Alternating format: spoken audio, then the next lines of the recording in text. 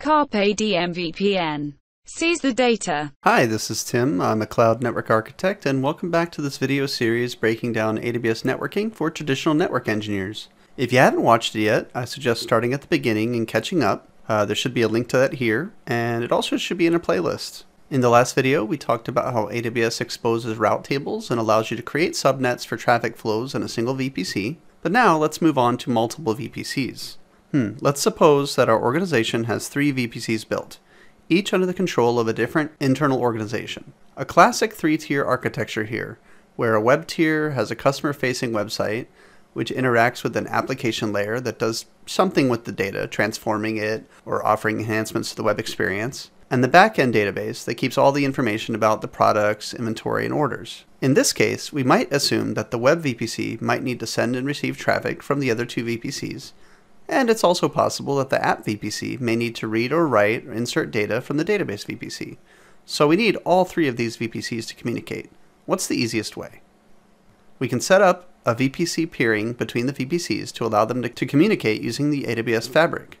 It's by far the simplest option, and it supports extremely high bandwidth. Let's walk through setting up a VPC peer between the web and app VPCs, and then we can talk about some of the reasons why VPC peering may not be a great idea at large scale. Okay, so at the VPC dashboard, we're going to go to Peering Connections and create a peering connection. We should give it a name, so I'll do Web App Peer. Next, we have to pick the VPC we'll initiate the peer request from, so I'm going to pick the app VPC in this case. Notice that the VPC IP CIDR shows up below, and that'll be important in a second. Next, I have the option to pick another VPC in my account or another account. In the example for the video, we'll be using the same account, just for simplicity's sake. But in the real world, of course, each VPC could belong to a different AWS account or department. For region, I'll pick this region. We can absolutely do inter-region VPC peering. There's a small list of caveats there around latency and max MTU that's supported between AWS regions, but since our example VPCs are all in the same region, let's just pick the web VPC from the list. Notice the VPC IP CIDR is listed here too. This is really important because AWS does not support VPC peer requests that involve VPCs that have the same IP CIDR. So you can't peer 2 VPCs in any region or anywhere that have overlapping IPs. Okay, let's start this peer connection. Since we own both VPCs, we can actually just go ahead and accept this from the Actions menu. If it were another account, that account owner would have to go in and accept the peering request. So what's actually happening here? Well, AWS is creating a fabric tunnel with endpoints between the 2 VPCs that you can use as a target for the route tables. It's a little bit like setting up a VXLAN VTEP and being able to use it as a next hop target for routing.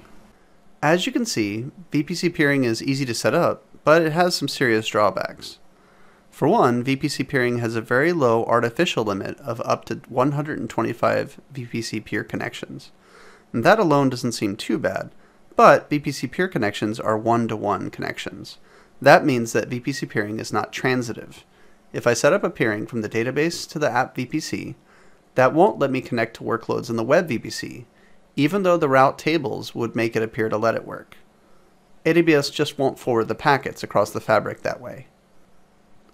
VPC peering can be done across accounts and across AWS regions as well, but it's not free in most cases.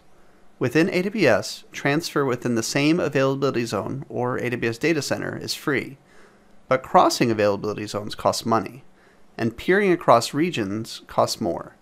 I want to keep bringing up costs as part of these network design discussions because I've seen a lot of networks built by a lot of organizations that technically work but are fairly cost inefficient in the cloud. Okay, so I went ahead and built a full mesh VPC peering, but the workload still won't be able to communicate until I set up the route tables to direct the traffic.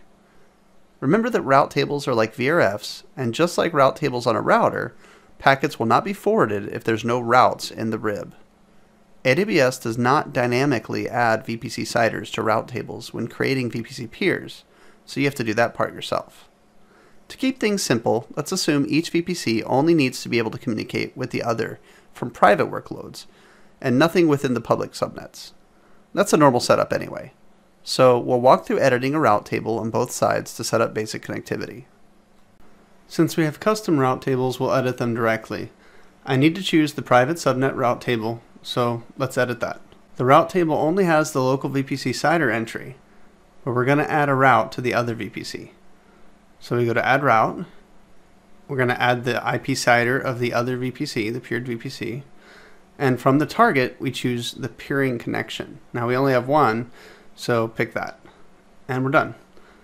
So now we need to do the same on the web VPC route table by adding a return route to the app VPC with the target of that same peer connection.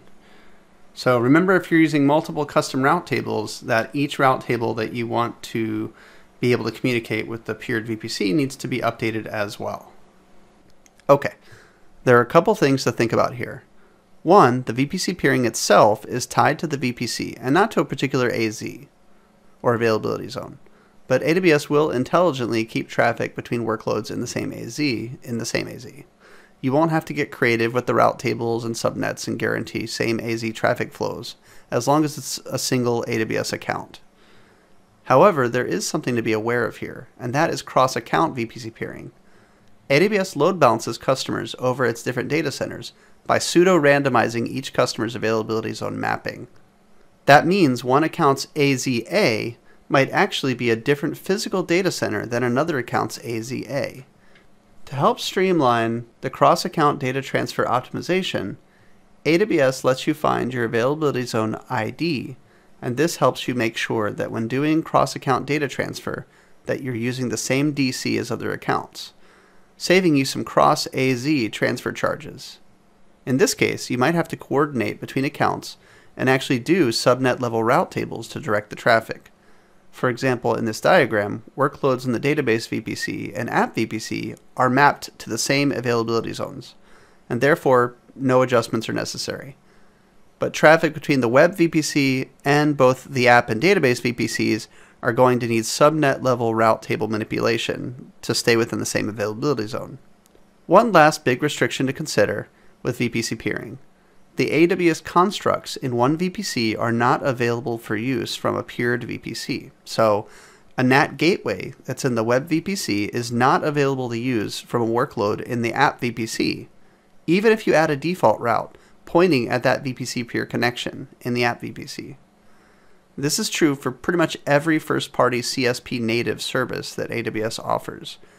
They're not consumable by other VPCs across a peering connection. What you could do instead is build an EC2 instance like a Squid proxy that does the basic same thing that an AWS NAT gateway does, and that should work. I think that's enough for this video. You can see that even basic connectivity between VPCs can start to get a little complex, depending on how you need to engineer traffic. Next time, let's talk a little bit about what an AWS Transit Gateway is, and some very basic things you can do with them, because the TGW is going to take multiple videos to cover. I hope this helped, and thanks for watching.